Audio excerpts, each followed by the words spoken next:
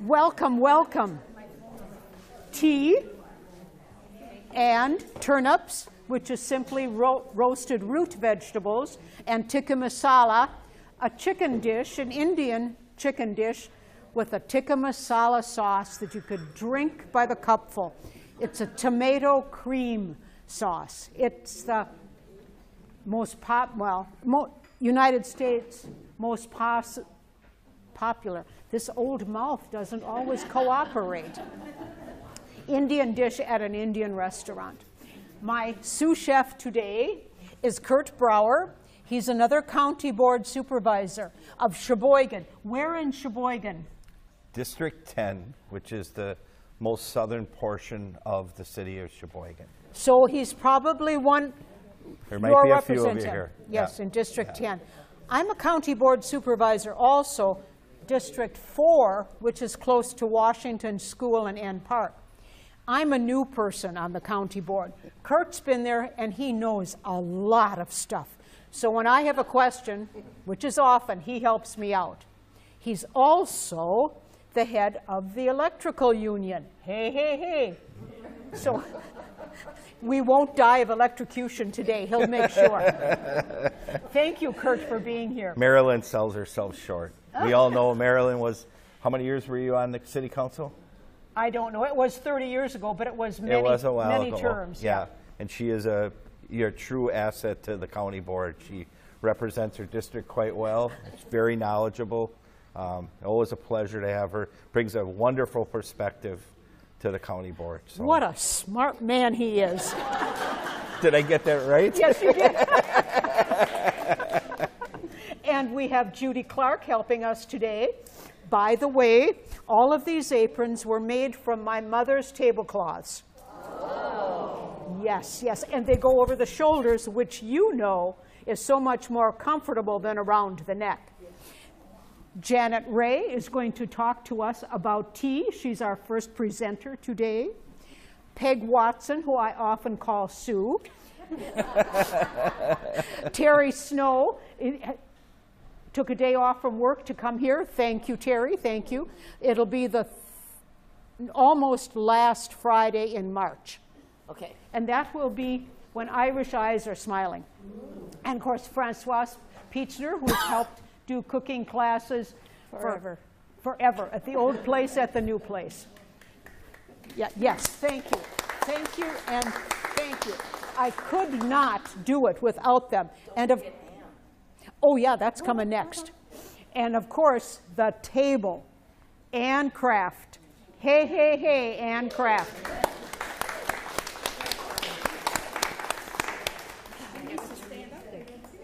What? It's her birthday.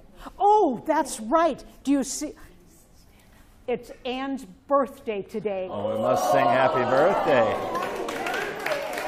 Yeah.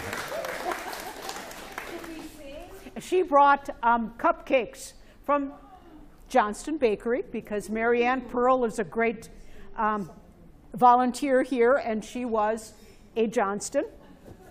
What else was I going to say? Oh, the teacups. Some are mine, some belong to Noreen, some belong to Janet Ray, and if you break one, That's just, do my grandchildren want them? Probably not. I think you're right. Yes, yes.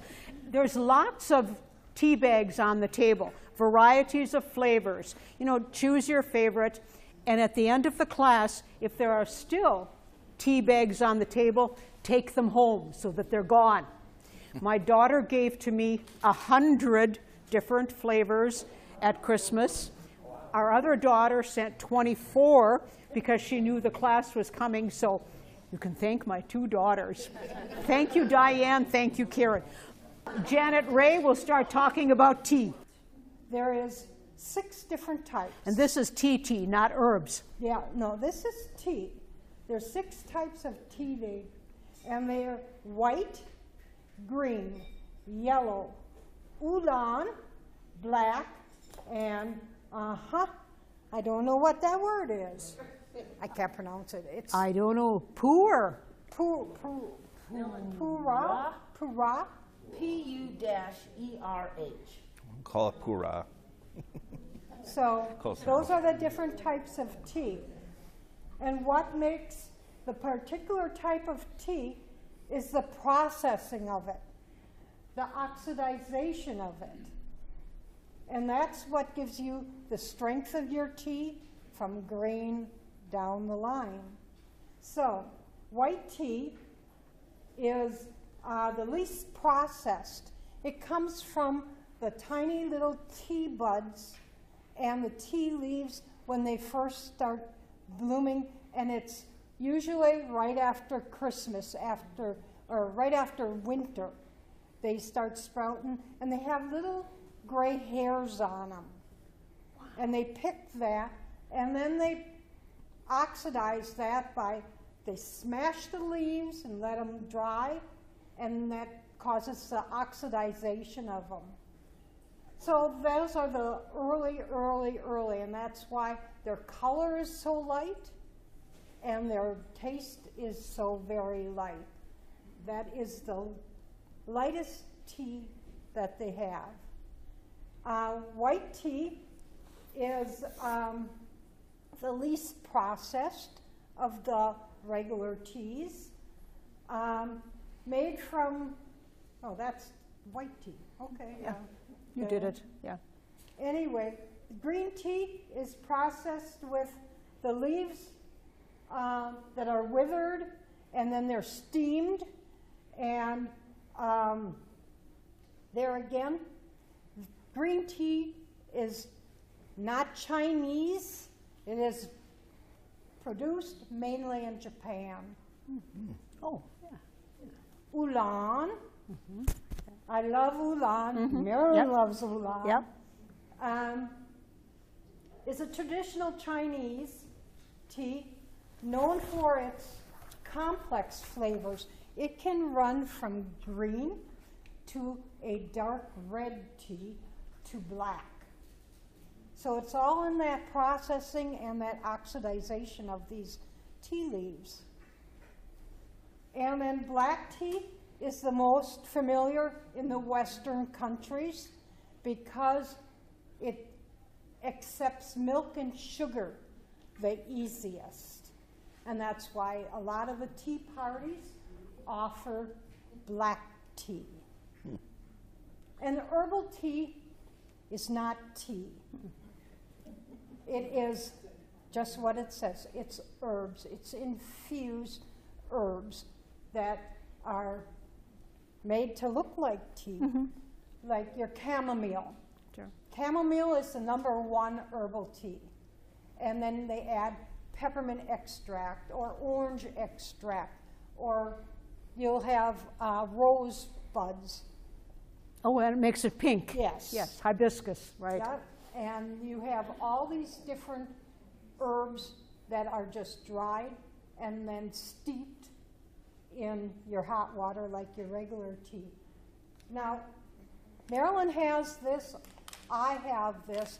Back on that end table, I have a special teapot, and it's like a Japanese teapot, and you take one of these little buds, and she's got them over there, I believe.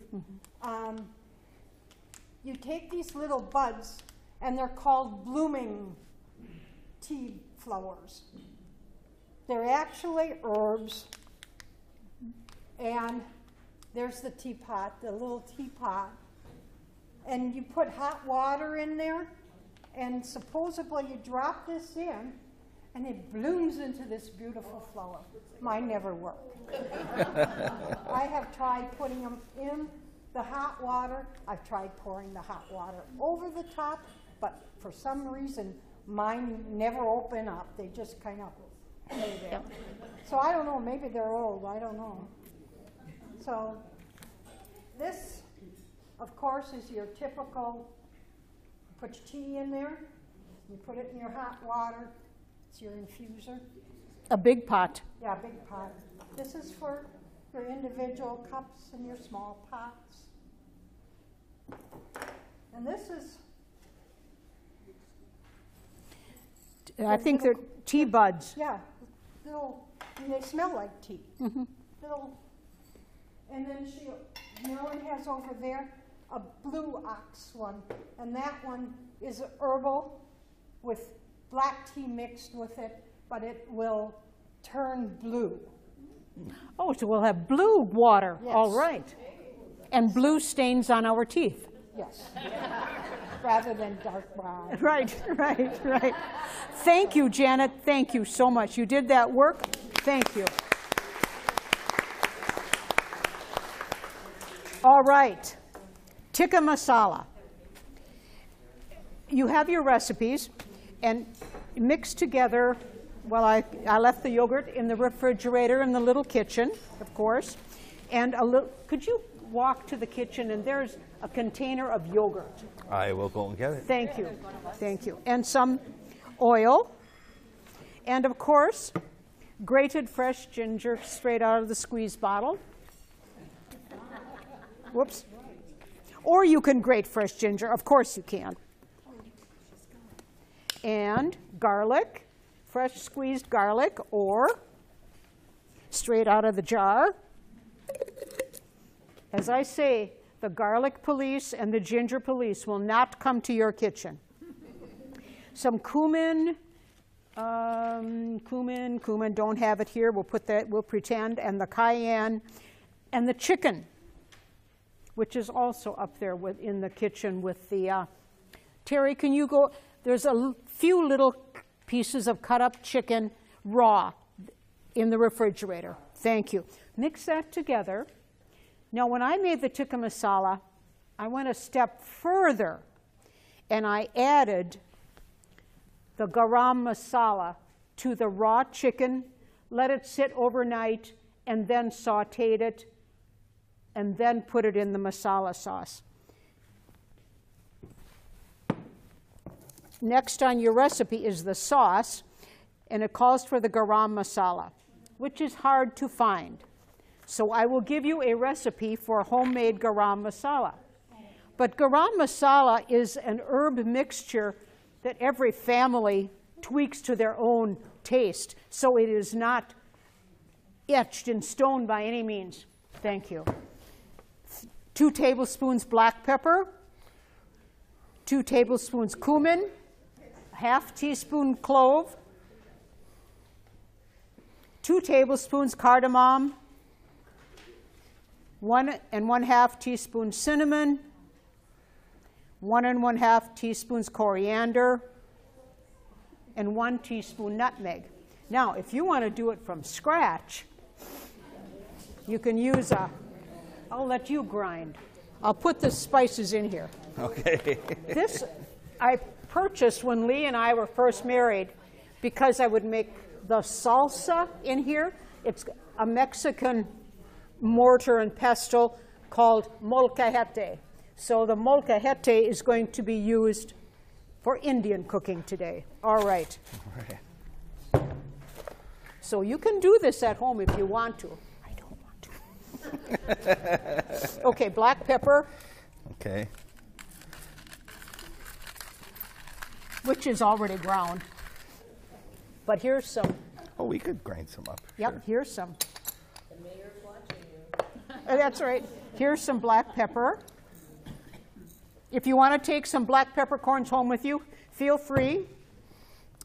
Cumin, I don't have here.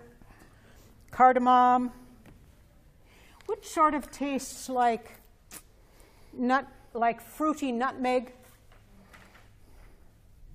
Is that 2 tablespoons? Cardamom, 2 tablespoons, right. Cinnamon, of course, I forgot to bring a cinnamon stick. Now I want to see Curt work this nutmeg. Oh, not the nutmeg. No. Now, this beat-up old gadget has this in there, and Nutmeg it actually yep. works. It works Sure does. quite well. Let's see if Curt can crack this baby. Oh, come on. You really want me to crack that? Sure, sure, if you can, right. Oh my God, I don't know. It's going to probably fly out in the audience. And, here. and you don't have to. It's nutmeg, so it's, there, you got it. Oh, he's got it, yes. Okay. So you want this all ground up now? Sure. Okay. Well, and you certainly may do this at home if you want to. Or you can buy this, or you can make this. Okay. That looks very nice. And that... Smells good. What rock is this? Granite. Granite, yeah. The granite against the granite really does grind well. Mortar and pestle, right? Yep, that's it. Or at Nuevo Laredo, it's a molcajete. Yeah. Every pharmacist had one of these, right? That's right. What? I bet they don't anymore. I sure hope. Yeah. Oh, they still might? Okay. Okay, I think we're pretty good. Good. There. All right. So, let's turn on this baby. It says on, off. It's on. Okay. It's a induction. So that means it heats up the pan but isn't hot? Yep. Isn't that what it means? Okay. And you, knowing electricity, would know that. No, I just watch cooking shows. Oh, okay. Because my wife makes me watch cooking shows. Okay, all right. Let's put some oil in there. No, I like watching those shows. Let's put some garam masala in there. Jalapeno I have here. And I cut this in half like this, and then take out the seeds. Because that's where the heat is, right? Yep, that's the heat. I don't need the seeds. And my husband cut down a little paring knife for me, and it is very useful to be that. It works so smoothly. Oh, wow. Yeah, that's Was also used from a Jewish brisk, right? Yeah, you're right. And I worked at the synagogue a long time. But when I started working there 35, 40 years ago, there was probably only 1 or 2 brisks. Everybody else had grown and moved away from Sheboygan. Yeah. Because of that knife? No, I don't think so. I don't think so.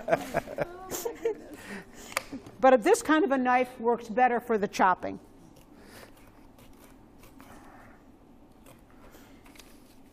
It calls for the jalapeno, right? Jalapeno. Yep, 1 chopped jalapeno. Okay, I'm not going to do a whole one. Yeah. This is demo. When you get to eat, there will be whole ones in there, but it is not spicy. It just adds flavor. Just flavorful. What's next, my dear? We got 28 ounces of canned crushed tomatoes. And I have tomato paste. Well, we have paste too. 1 teaspoon or tablespoon of tomato paste. Well, I think we'll use all of this then instead of using the crushed tomatoes. Terry, can you go to the refrigerator and get that little bit of wine? Okay. A bottle. There's not much left in the bottle. We'll put it in Why here. is that? They've been using it. It was full before when I got here. Let's see if we have rubber Spoon scraper. Will that work? I'm going to get this rubber scraper. Oh, there you go. Thank you. That's exactly what I needed. Here, Curt, I'll let you put that in there. Sure. Here, I'll put this here for you. Yep, and let's see what else. And sugar. And remember why we add sugar? Not necessarily to make it sweet, enhance the flavor. Kind of like salt. And then salt. We'll have to pretend we have salt. Oh, come on. Salt of the earth. You got to have salt. That's right. Right? And on the edge of there, let's put the cut up chicken. I didn't think I had to demonstrate how to cut up chicken. You've probably done that hundreds of times.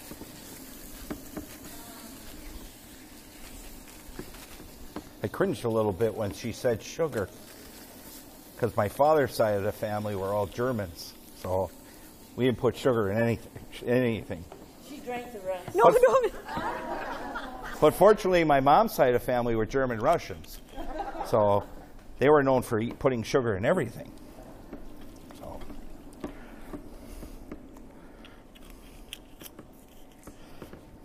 All right. So this is replacing the water that would have been in the canned tomatoes. So you can use to paste and liquid, or you can use the canned tomatoes. It will turn out similar. Okay. Does that make sense? Okay. And of course we have our wonderful cilantro. Some people hate it. I love it. Yes. Say that again? Tastes like soap to me. Soap? Does it? Yeah, yeah. And I think if it tastes like soap to you, it truly does. It's your taste buds in your mouth. When I have the family on Sunday noon to come and eat, my daughter-in-law and one grandson must be super tasters. They must have extra taste buds. They taste things more sour, more sweet, more hot than the rest of us at the table. And it's just the way their mouth grew. You know who hated cilantro?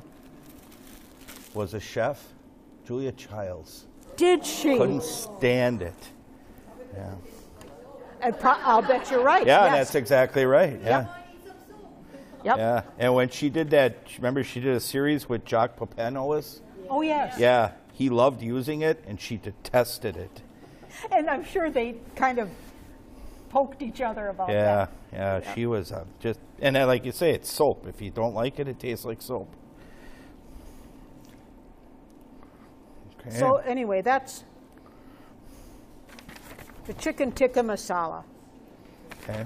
And then, of course, because to make it taste even better, well, look who's here. Mayor Sorensen. Hey, nice to see He's you. come to relieve me. He's come to relieve me. I heard Curt Brauer was cooking today. So This sauce magic is the fact that it's tomato and cream and some seasoning. The tomato and cream makes it really delicious. And is that heavy cream? Oh, yeah.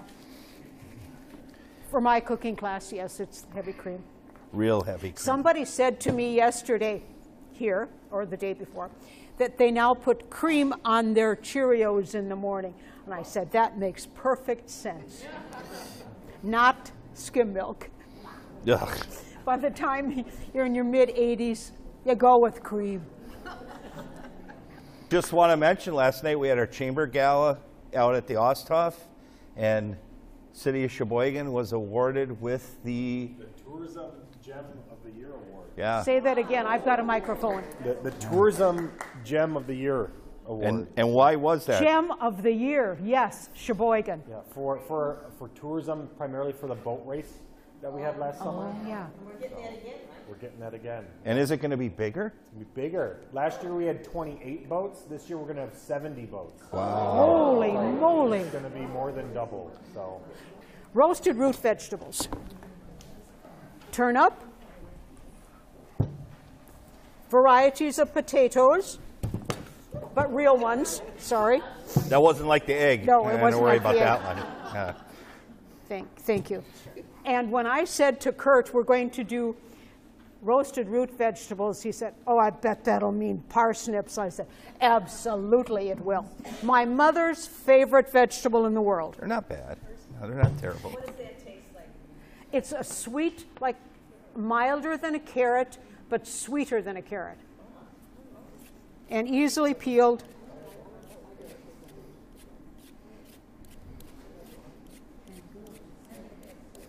And this fancy new peeler works quite well, but remember the old kind of rattly ones work better. Or maybe it's just because it's been around so long and it's trained to my hand. Rutabaga. Now, that's hard to cut, so no, I'm going to use a different knife. Knives. I use that thing when people get a little rowdy. Well, here, you can use this knife. No.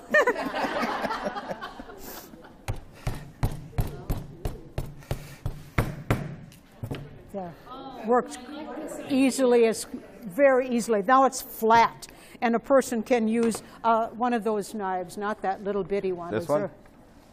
You want to use this one? Yeah, that one works better. A paring knife works even better, but I should have done this before I...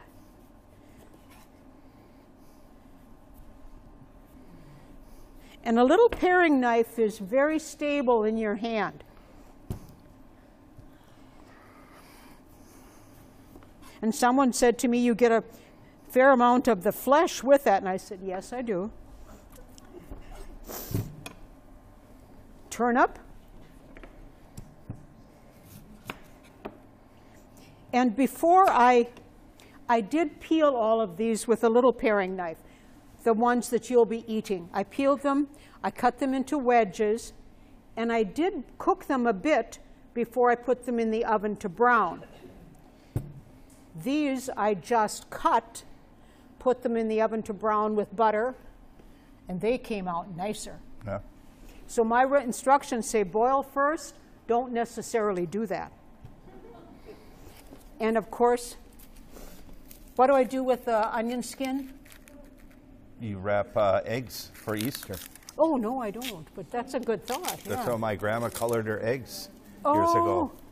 Just wrap them in onion skins. Well, I learned from Lee 62 years ago. Okay. For Easter, they make cascarones. They open the top of the egg, shake it out, and then dye the eggshell, fill it with confetti, and then put tape or something on top, and then break them on everybody's head. Good luck. And that works great. And it is just paper confetti. Good Lord, not glitter. Can you imagine? That would be horrible. Yeah. You do that to the people when you go to their Yeah, house that you yeah. don't want to come back to. I was hoping to get enough empty eggshells to do that for you here today, but I couldn't get enough. That's 50. I don't. Yeah. I can only hope they have this much energy. You're helping me save? Thank you, thank you, thank you. Yes. And I always cut it in half. It's just easier to maneuver. Well, here, I'll let you do some peeling and cutting. You know how to do that. You're a cooker. Well, my wife called me that at one time, but yeah. Down here we have celery root pickles. Celery root, grocery store, or celeriac is the other name. And what do we want to do with Celery these? root, celeriac, C-E-L-E-R. It's in your, yep, right. And Curt said, are you going to do, the only root vegetable he likes is celery root pickles like your grandmother made? My grandmother used to make them, yeah. So I made a couple styles. They're not, neither one of them is what your grandmother made. They're close. They're close? The pickle one is close. Okay, Yeah. all right. Yeah. And you can see, I cut it into chunks, and then it's a sugar, vinegar, you see that, and I had it marinating about 4 days. The one I gave to you, I had been marinating longer, and it became more firm. So then I took a lot of those, and I cooked them in the brine until they were soft. And they were better, weren't they? Yeah, they were good. Yeah. So if your celery root pickles are too tough, just cook them along with the sugar and vinegar. And I must say it took almost 35 to 40 minutes to get them tender, and they were already in pieces. Underused vegetable. Right. Have you, who here has ever eaten celery root or celeriac? Okay, all right, yes. Oh, that's a great idea. Cream of celery root soup. Wow. Any questions here, or should we get the food? I think we'll get the food. I think they want the food. All right. Wait till you see these vegetables.